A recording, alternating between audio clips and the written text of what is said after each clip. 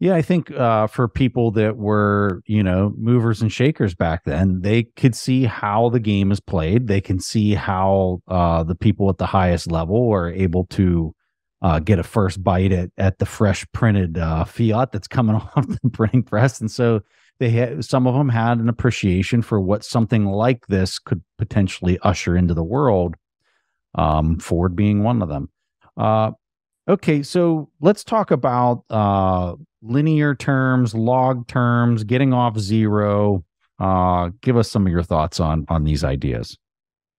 Yeah. So one of the things that people unfortunately assume about Bitcoin is that it's a risk on asset, it's really volatile. Mm. That is true. And that because of that, it's a high risk speculation. And to their credit, they're not wrong in their worldview. It's just, respectfully speaking, their worldview is wrong. In the current worldview, something is volatile and something that goes up. We all, in our current mindset, again, in our ancient worldview mindset, we have this view that when something goes up, it must inherently come down because what does everything do? Everything comes down because we can only make more. And likewise, we assume because it's volatile, it's high risk because in a world where we have money managers and people that issue currency to keep stable prices, we assume something that's volatile against a stable political currency unit must mean that that's high risk because it's in relation to everything else. And so just coming into it, because our incentives and because our understanding of money has been so corrupted, we have trouble understanding Bitcoin. But when it comes to your question here, basically the important thing to understand is that Bitcoin is a piece of technology and it inherently is going to be volatile because it expands at an exponential rate. And all technology is expanding at exponential rate for all of human history. So volatility is inherently going to be a function. And the only time at which Bitcoin is not going to be volatile is once it's fully adopted. Take the internet. If you had a price for the total value of the internet, it would be nothing but volatile forever. It would have been volatile during the lockdowns of 2020. It would have been volatile in the tech bubble. It would have been volatile this whole time, except, the fact that the network is increasingly volatile to the upside and becoming more valuable, because one can think of the internet as a communications network of the human race. One could think of computers as the informational network of the human race. The electric grid is the energy network of the human race. And Bitcoin basically as the digital economic monetary system of the human race. So that's something that should be said first when differentiating between linear and logarithmic view here. And to emphasize that point, let me give a little Well, brief. while you're pulling that up, so much in academics is taught that if there's volatility, that equals risk. And they're not Yes. actually talking about like what's fundamentally. I know when we talk about it with respect to equities, I would get so frustrated with this idea that so many academics are saying, well, it's got all this historical volatility, so it's a high risk thing. And I'm thinking, no, it's a business. And the underlying assets on the balance sheet of the business relative to all their competition's assets is where the real risk lies. But it's almost like that's not even discussed. It's like, well, the price action was volatile, so it's risky. It's like, come on, give me a break. So when I'm looking at Bitcoin in a similar light, people are looking at the price action. They're saying it's volatile, but they don't even understand the beginning of the fundamentals behind it. They don't understand that there's second layer, immediate settlement, peer-to-peer type things happening and being just shared all over the world. They don't see any of that type of stuff. So just a little pet peeve of my own as you're bringing up the slide. And Yeah. sorry to interrupt you, but go ahead there. No, it's fine. Frankly, it's a cheap cop out, and I can say that because exactly. I once believed that too. I ignored it for years because of that. Oh, it's volatile. Whatever. It's like, okay, what if this replaces something? And that's the slide I want to get to here. Is that what we have here are two lines. The first line being this is a conceptual idea here, but basically you have the Stone Age and the Bronze Age. And of course, which system is more volatile when you compare these two systems? Well, it's the incoming age, it's the Bronze Age. And why is that? It's because it absorbs all the value, all the economic value of the previous system. Again, no energy is created or destroyed. And then it creates new value. And so inherently, it has to be more volatile than the old system. And then if we go from the Bronze Age to the Iron Age, again, thinking in terms of technological eras, you go from that ancient world, the Bronze Age, to the modern era of that time, the Iron Age, and it's more volatile than the previous system. And also it becomes faster because, again, technology is exponential. It gets faster and faster. The number of lifetimes, number of centuries it takes to upgrade go down continuously. Go from the Iron Age to the medieval era. Same thing. The same thing occurs. You go from again to the Renaissance and age of exploration. The 15th, 16th century, the New World, and everything.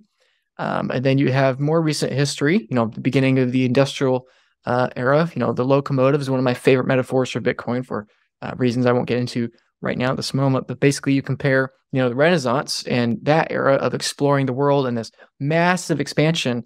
You have this more volatile, much faster new era of the locomotive that the locomotive ushers in. Thank you so much for watching my content and being a supporter of mine. I really appreciate it. It's a lot of fun for me to do, and it's really meaningful to know that so many people are enjoying my content and learning about Bitcoin. I think it's so important for people to get off zero.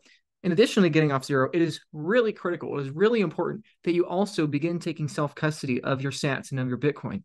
This is because if you have Bitcoin on an exchange or you don't have proper self-custody, this is going to be a massive problem for you in the future, most likely. If Bitcoin starts having rapid periods of appreciation and there are rapid spikes in demand for Bitcoin education, and for Bitcoin advocates and advisors, it's going to be increasingly important that you have self-custody of those coins. So my message to you is please consider getting that self-custody. Now, you can do that on your own. There are plenty of free tutorials online. There's plenty of great work like that. But if you want somebody to help you with self-custody, if you want somebody to help you take cold storage of your Bitcoin, of your Satoshis, if you want somebody to help you set up a multi-sig vault, to set up an estate plan, to set up a plan for you as a person, an individual, as a business owner, as a charity, whatever the case, I work at the Bitcoin Advisor, and I'm happy to say that I really enjoy it. I love working with my clients. My job is literally to help people buy Bitcoin and secure it properly for years, decades, and generations to come. So if you want to learn about my services at the Bitcoin Advisor and what we do, you should click the link in the description.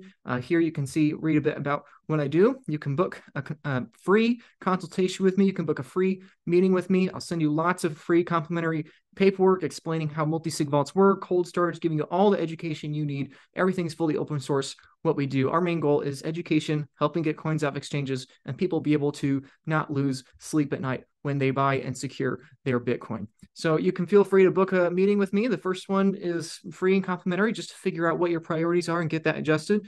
But if that's something that could be used to you, I really highly encourage you to take self-custody, whether that's with me or not. Please just do it.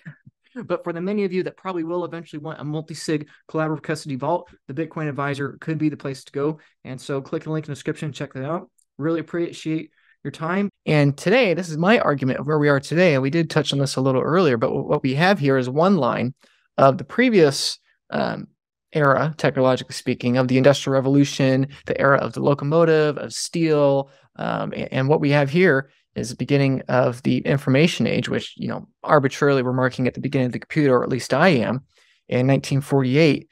We're half a century, well, more than half a century now, into the information age, closing in on a century here. And I believe we're only just beginning the exponential curve, which I know might sound crazy to people, but again, about half the world has not used the internet. And once they do, that, again, Metcalfe's law, as you bring in more people to the internet, you create more value. We're only at the beginning. There's still so many people that, send checks, don't use the internet, even people that do have quote unquote internet access.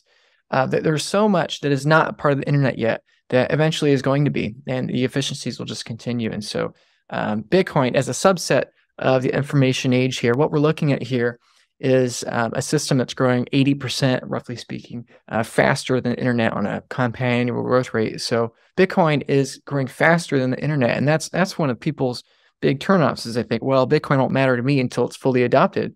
Well, the problem is, like I said, the internet's not fully adopted. And think about how much that's changed your life. By the time Bitcoin reaches 15% adoption, your life's going to be radically different than it is today. Luke, when I'm looking at this, and you've brought this up a couple times about the internet not being all over the world to very many people, and them having access to this information age that's really starting to take off. When I look at what Bitcoin does in bringing the incentive structure for mining to these local communities all around the world, and how it energizes first those communities, gives them an economic it gives them an economic incentive to energize their local community. Yes. it then ushers in their ability to access all of this information and to access all of these tools that are readily available to people like you and me here in the United States. And it's almost like they go hand in hand together. Yeah, exactly. These different systems that are on top of each other that I'm referencing, they all reinforce each other. The faster you adopt the energy grid, the faster you can upgrade to all these other things. It's just a reinforcing. And this is nothing new. This happened with the printing press, back in that exponential curve of that era. You bring in the printing press, you cause faster and faster change in, the Catholic Church at the time, and you cause more political change. It's how everything's connected. And that when you have a new technology, or especially a new network effect that compounds with other network effects, you get an exponentially greater impact on society, which then impacts everything else with it. So again, it all comes back to technology here.